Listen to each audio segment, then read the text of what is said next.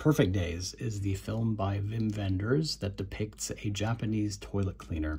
And it's an incredible movie. It's wonderfully meditative and wise. And in this short video, I would like to attempt a brief philosophical analysis of this film.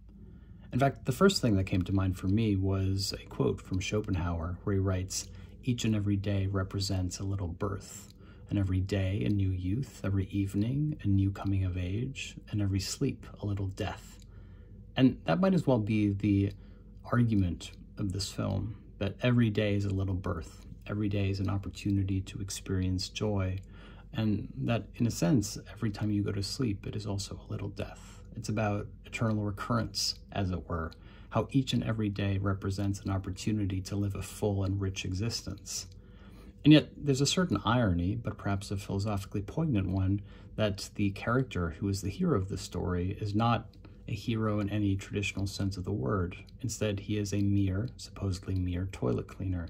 And yet there's something very noble indeed in the manner in which he does this lowest of work, the way in which he commits himself completely to doing something that goes unappreciated by others and that nevertheless facilitates one of the key participatory mechanisms of public life, namely access to a bathroom. Therefore, there is something saint-like, indeed monk-like, about his habits, about his attention to detail, and the manner in which he works in a way that makes him invisible. People don't even see him or recognize him. In fact, one of the key recurring sequences in this film is that he sees a homeless person who appears to be stuck in a fantasy world of his own creation. He's essentially a schizophrenic. And one imagines that the toilet cleaner looking at him sees a sense of recollection. In fact, he smiles to himself. There's a kinship between the two men who somehow stand outside of social life. They are both seen and yet ignored. They are there, but also not. In fact, the film makes the argument, through the characters' dialogue later, that people exist in different worlds. That even though we live in one world, there can be different spheres of participation in existence. On the one hand, this is a reflection on class differences. The character has a wealthy sister, but it's also a reflection on the fact that we create a reality of our own making, that we can choose to be happy, that we can choose to be fulfilled, as it were. Now, this movie also reflects on the minimalism of participating in analog culture. In other words, we have a frequent focus on the joy of listening with attention to music on cassettes instead of streaming it on Spotify.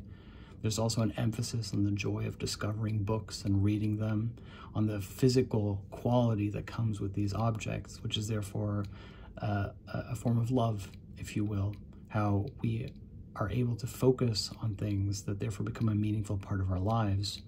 In fact, there's something very spiritual about the way in which the character is depicted, not only cleansing himself at the onsen public bath after working in the public toilets, but also the way in which he meticulously takes care of his own living space, how he cleans the floors, how he sprays the little plants in the morning. Essentially, he lives a perfect life, a life of perfect habit and repetition. Once again, there is something monk-like or saint-like about his existence, which is not to say that his life is perfect. Instead, in some ways, he is indeed a failure. He is not able to confront his father, who is in the hospital, who is ailing. He's not able to solve other people's problems or save them from death.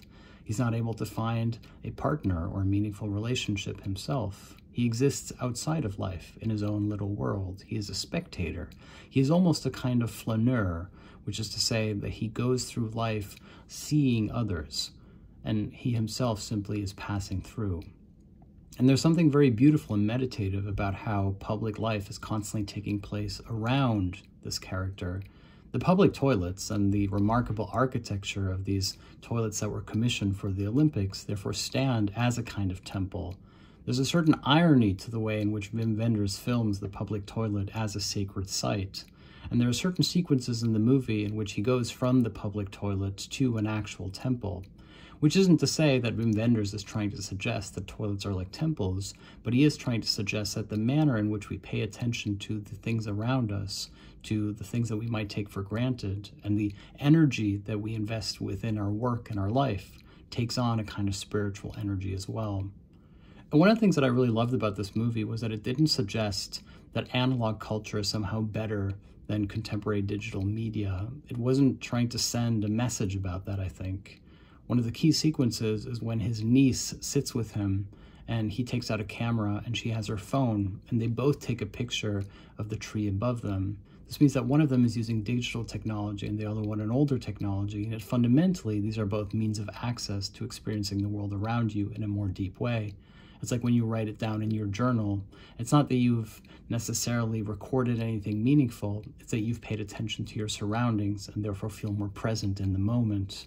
Indeed, he is confounded when she then takes out a camera, which he gifted her. Her sensibility for photography is therefore being nurtured by him in a way that he didn't even realize. And one of the most philosophical moments in this movie is when they're bicycling over a bridge and the niece says that she would like to go to the beach, and he says that's for next time. Essentially what he's arguing is that now is now and next time is next time. This becomes a mantra, a slogan that they say to each other over and over again. It's about being in the present, it's about appreciating the present moment, as it were. But fundamentally, this also means that this character exists outside of time. It means that his life becomes a repetitive blur. He does each and everything over and over again. You could say that this is a movie about the surplus enjoyment of habit, of repetitive actions.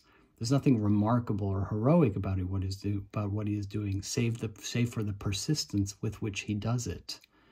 And surplus enjoyment is a psychoanalytic concept that talks about the enjoyment that we experience above and beyond the mere consumption of a thing.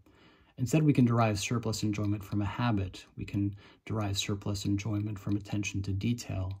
It's like in the same way how within the Christian faith, but also within the Buddhist lens, attention to detail is a form of love and therefore a form of grace. The manner in which we therefore cultivate our environments reflects back onto ourselves.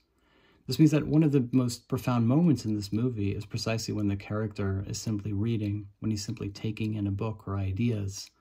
This is because everything slows down. The passage of time in this movie is wonderfully depicted. It's like we go through each and every day with the character, and this slows down the film and brings us into the frame, into the space of the film, as if we too were experiencing the day-to-day motions of this habit. It becomes a very soothing movie indeed. It's similar to Hayao Miyazaki's use of time in his own movies, which he depicts as realist.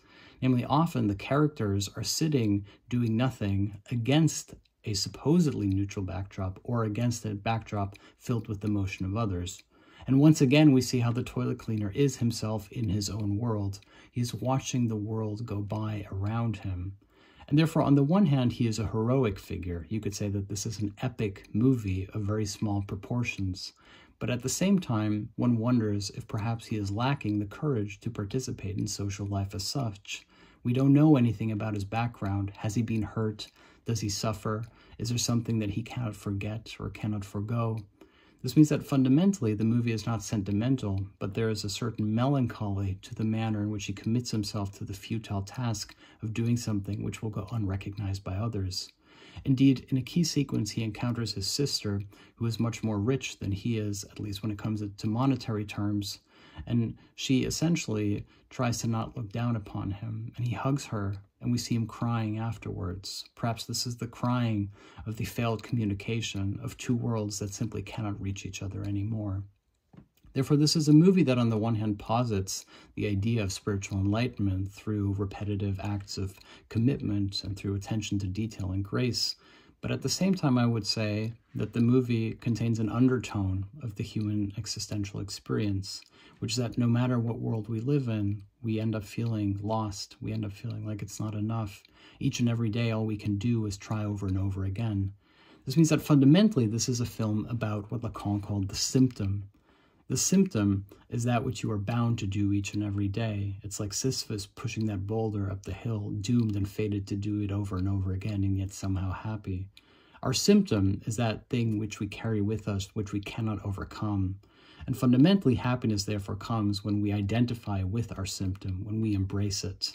In fact, the movie ends on an optimistic note, when the character, riding into the sunset like a hero in a Western, essentially contemplates the futility of existence, but also the joy and childlike happiness that can come with the realization that every day is indeed in some way perfect. That is Perfect Days by Wim Wenders. Please don't forget to become a patron.